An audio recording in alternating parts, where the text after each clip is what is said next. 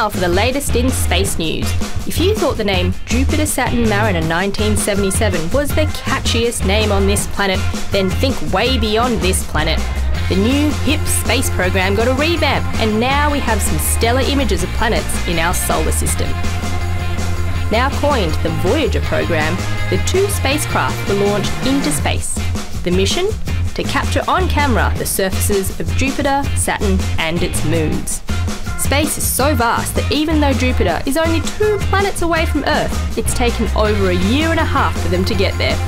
And this is what we got.